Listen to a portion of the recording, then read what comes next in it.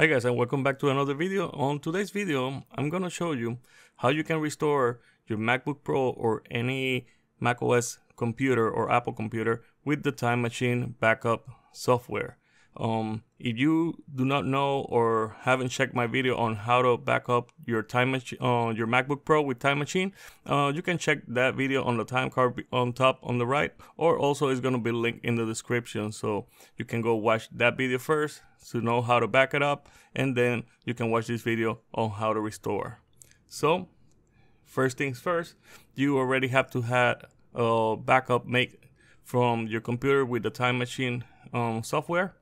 Once you have your Time Machine backup store or put on an external hard drive or a NAS hard drive, you can restore your computer, or actually not even restore, you can also migrate to a newer PC. So this works also to migrate to a new MacBook Pro. If you bought a new one and you have an old one, you can use Time Machine to back up your computer and migrate all your information to a new computer with the same backup, because Time Machine will actually restore your new computer with the backup that you made on your old one. So first thing you have to do is you have to power down your computer. It has to be totally power off. So that's first thing we're gonna do. And while the computer is shutting down, just make sure that you like this video and share it.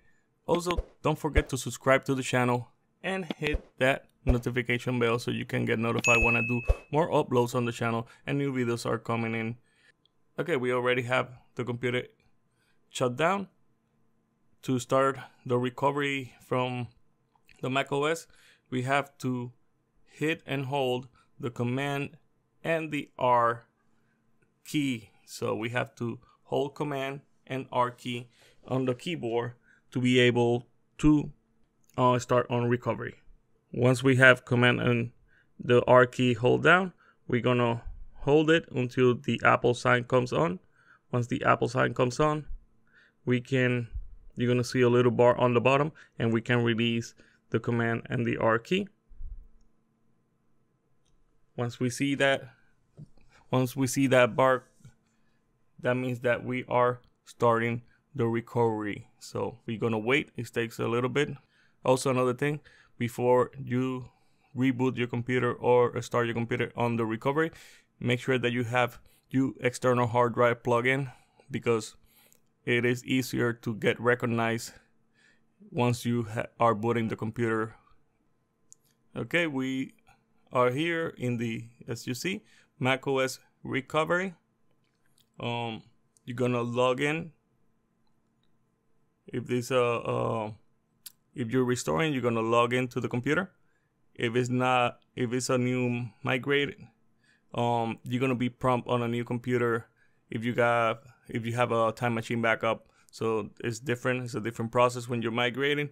But literally, you're gonna start your computer, you're gonna plug in your hard drive, and Time Machine will detect that you have already a backup done, so you can migrate your system from that. But if you're recovering, once you start here, you're gonna log in, you're gonna hit next. You're gonna prompt you with the password for your user. Once you input the password, you hit continue. Now once you log into the recovery after you input your password, you're gonna have a pop-up screen that says Mac OS Utilities, and you're gonna see the first option is restore from a Time Machine backup. The other one is reinstall Mac OS. That if you want just to erase the whole MacBook or iMac or MacBook Air to their default software, like when you bought it brand new, you use that option. And this utility is used in case you have to format the hard drive, or you have an older MacBook that you can actually swap out for a new hard drive but that's going to be explained in a different video. So the next thing we're going to do is we're going to go restore from Time Machine backup. Continue. Once we hit the Time Machine restore, we're gonna see there's another pop-up screen said restore from time machine. We're gonna hit continue. Now it's gonna be searching for your backup. As you see, it knows that I got the lazy external hard drive. Also, it realized that I got a network backup done, but I'm gonna be using the external backups. So we're gonna use the lazy. We're gonna hit continue, and you see it shows which one was the recent backup that I did. If you have more than one computer, like here I have a couple computers, so we're gonna select my computer. You see it has different backups, so the latest one should be the one on the top. As you see, it was done at 3:48, because time machine will keep looking for changes in your computer, so it's gonna keep doing little changes to your backup. So that's why you see a lot of backups like every hour, every 2 hours. It's just little changes. It's not gonna increase your backup file, so it's just little changes that are doing.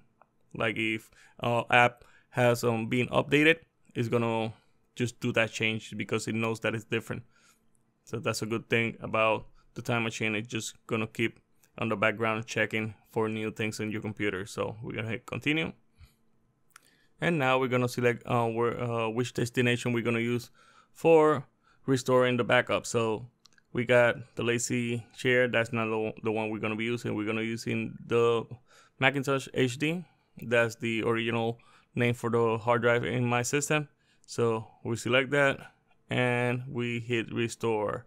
It says that it's gonna erase the whole disk, so that's fine because we're gonna restore the whole complete computer. And the backup that time machine does is technically a total image of your system. So it's gonna restore your apps, it's gonna restore your documents, your photos, everything. So we hit erase. It says that it's not encrypted, so that's fine.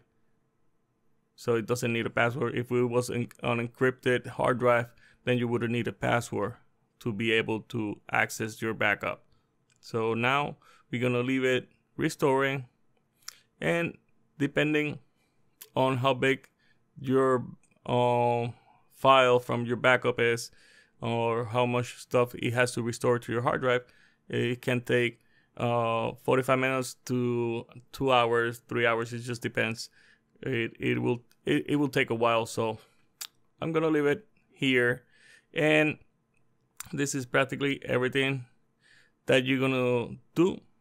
Once you finish, you're gonna be back in your computer like it was before you had it. So it won't change anything. As you see, it says calculating. It still doesn't show how long it's gonna take.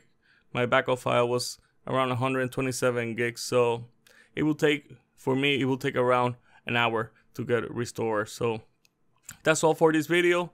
If you haven't seen how to do the backup, go check that video out.